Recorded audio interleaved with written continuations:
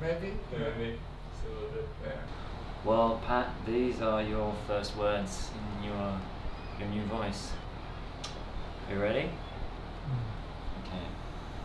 Well, I hope you're all ready for another speech. It's a strange feeling saying your first words a second time.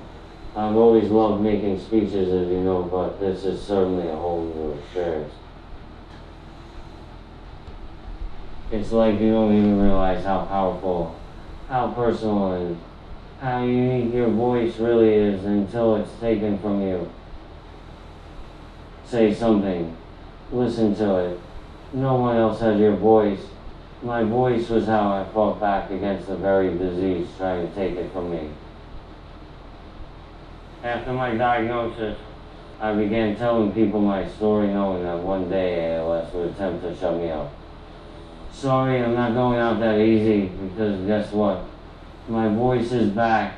I will make sure my voice is heard until ALS stops robbing people of their own voices. ALS has lost this round. You hear that? It's my voice.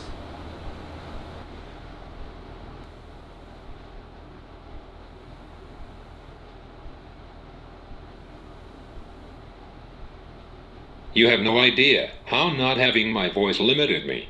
You just lit another fire inside me to get out and tell my story. That was great. We're happy to help.